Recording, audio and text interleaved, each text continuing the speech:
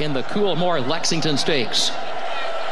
Divining Rod and Fame and Power have speed, and Henry Jones is there between those two. Fame and Power, though, is determined to have the lead as they head down to the first turn and gets clear, starts to angle down toward the rail with the advantage.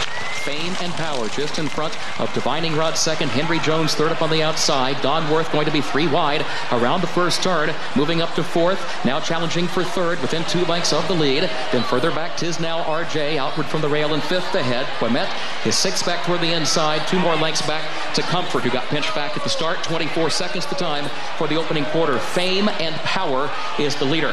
Fame and Power leading Divining Rod, and Don Worth, who's up on the outside, challenging for that second spot. Henry Jones has backed away now at the fourth against the rail, 4 lengths off the lead, midpoint of the backstretch. Then Quemet, 'tis now RJ, and Comfort is last, running 6 lengths off the lead, 47 and 4/5 seconds for the first half mile. Fame and Power leads it by a length to the far turn. Don Worth just off his flank now in second by 3 parts of a length. And then Divining Rod is third a half length. Henry Jones to the outside from fourth. Comfort is 3 wide in fifth, 4 lengths off the lead. And here comes Don Worth now to challenge Fame and Power at the quarter pole. Comfort closing in from third, 2 lengths off that front pair. And here comes Divining Rod, moving by Comfort, changing lanes to the outside to the top of the stretch. Fame and Power, Don Worth, Divining Rod takes aim from the outside. These 3 moving past the 8th pole. Divining Rod has taken the lead from Fame and Power and Don Worth. Comfort is fourth. Divining Rod is moving on for the finish. Divining Rod and Julian Leperoux, convincing winner of the Coolmore Lexington Stakes. It was close for second, either Don Worth or Fame and Power for the runner-up spot. Comfort was fourth. The time 1 minute 43 and 1/5 seconds. A moderate pace early on with the opening quarter mile, 24 seconds. Fame and Power traveling comfortably. The half mile, 47 and 4. Don Worth looks to challenge him early, but look who swoops by everyone, Divining Rod.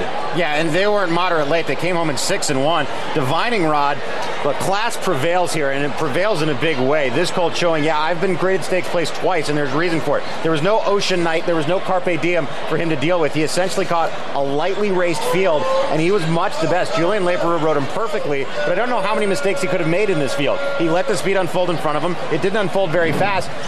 There's no excuse here for the horses that finished second and third. Don Worth, Fame and Power, they both got exactly what they wanted. Joel Rosario was basically tugged up into the second place position after they came out of that first turn because Don Worth was so keen to move. Fame and Power got to do things easily on the front end, but when they turned for home, the better horse ran by them, and he wasn't helped by the pace scenario at all.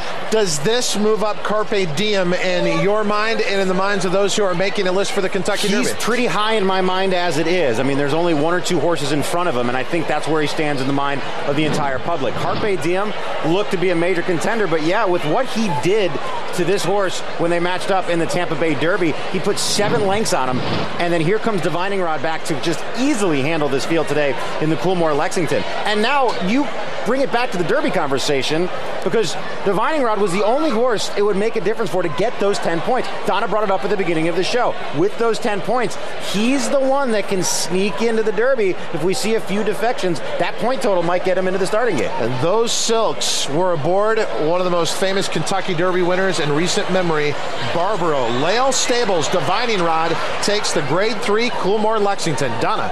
I'm here with Mrs. Jackson, and she is begrudgingly doing this interview. You tried to get your husband to do it. I haven't talked to you since Barbaro fame, but welcome back to, the 3-year-old Craig. And what about the race from this colt today?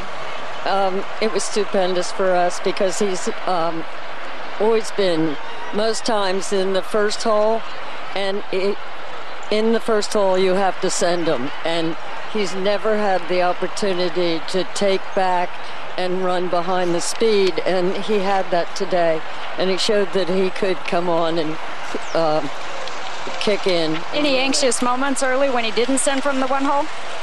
No. Congratulations. Go get your picture taken. Thank you. All right, guys, good to see the Jacksons back here with some nice 3-year-old.